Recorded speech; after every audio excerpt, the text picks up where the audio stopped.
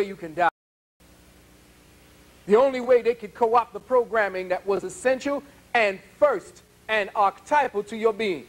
The very fact that you know you are God means that you cannot die from some little microbe. There are mitigating circumstances to the degeneration of God's temple, and you can't just catch it from getting some pussy or some dick. That's bullshit.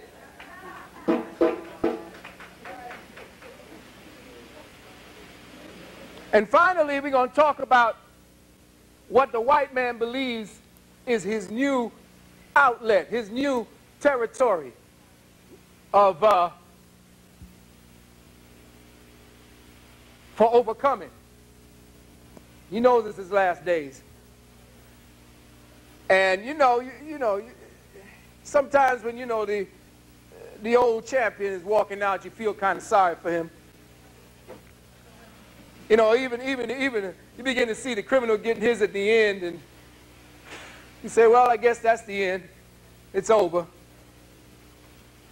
But now we hear about the Human Genome Project, and shit just gets resuscitated.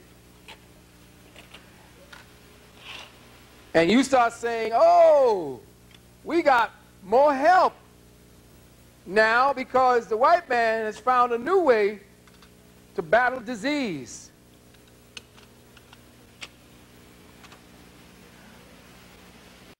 Oh man, when we gonna give up this bullshit dependency on everything this man said? Turn off the damn television. Turn off the TV. The myth conceptions, I will start with part 2 first before I work to somatic death. But somatic death really is what covers everything. And you will find out what somatic death is. There is no natural death. That's a contradiction in terms. That's an oxymoron. Because even the tree comes back to life when conditions dictate it. You look at winter, quote unquote, and you see the tree die. But the tree doesn't die. The tree simply goes through a phase and then rephases back into what you perceive as life. This is what you do now, but that was a choice. You can stay in the body as long as you want because you are the highest, the most developed, the most sentient of all the Most High's creations because you are the Most High. Most High just folded over on itself and bang, here we are. So why are you dying? Why are you aging? Why are you getting sick? First things first. The biggest mind fuck going on today is that there's something called disease. Disease is superstition. And I'll tell you why.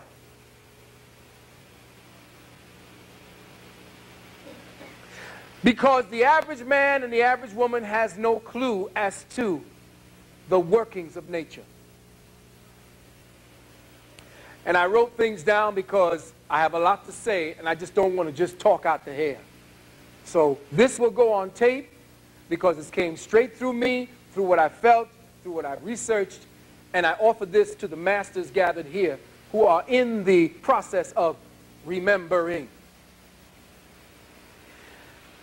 It is the fragmentary concepts of medical science that has misled us for nearly 500 years. Now, with the so-called alternative health crusade of the New Age, the fragmentation continues. First, the body is a whole and complete unit of cosmic intelligence, not a series of parts sliced together to simulate life. To understand the true nature of health and healing, we must stop viewing the body temple the way the cave scientist tells us to, as a series of fragmented parts containing organs and systems. There are no systems or organs as we have been made to understand and overstand. This is fragmentation based on commercialism. The definition of the body parts by medical science are the medical church's definitions of your temple that exists in reality only on paper. I wonder if you're going to be able to get next to where we're going. There are no such things as body systems. These parts that have been identified are simply definitions of a church that exists only as abstracts on paper. These organs and systems are medical abstracts, codes of the medical church, like sacraments, rituals, saints, demons, and instruments of the Christian church. There are no parts to the body. That is an illusion. There are no systems, organs, or vessels, but outer expressions of an integrated whole. Again, this fragmentary perception of the body temple enhances our false notions that we can apply a separate remedy to that isolated part while the whole remains unaffected. That is the height of white Caucasian thinking. As a result, when a healing crisis occurs, we think that we have to go ballistic like the Caucasian does. So what do? We seek potions. We seek remedies. We seek medications. We seek vitamins. We seek herbs. The very word healing implies health. In fact, disease is actually an expression of health. Healing does not begin when you feel the first symptoms of your imbalance. Let me say that again. Healing does not begin when you, on the surface, feel your first sense of the imbalance. Healing does not begin when you take herbs, potions, or tonics. Healing does not begin when you take herbs, potions, or tonics. By the time you feel your first symptom, you are already midway to the final stages of your cleansing and healing. Taking anything other than natural energy from the air, water, and the sun at this time is tantamount to interfering and stopping a healing process that cosmic intelligence had already begun. Disease is not life-threatening. There is no such thing as a life-threatening disease. Cancer is not life-threatening. The only time cancer becomes life-threatening is when the doctor begins to stick and prod at what nature has consolidated and isolated to protect the total body. It is when man interferes that he begins to die. Life needs no help in the operation of life.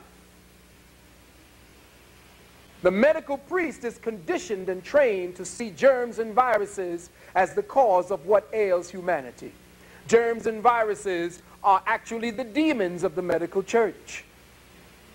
But disease is actually intelligence at work. Disease is self-limiting. But enter the New Age. Now you say the New Age, now we're going alternative. We're going to do the alternative thing. I'm not going to follow the regular Orthodox church. I'm going to do something that's alternative. But let's investigate what's alternative about it. Because I am a refugee from that thinking process. The stepchild of the medical church is the alternative health community. It too is commercially driven, all on the fuel of false promises and commodities. Western medicine prompts and promotes the concept of pharmaceutical targets. Well, New Age medicine prompts and promotes vitamin and herbal targets.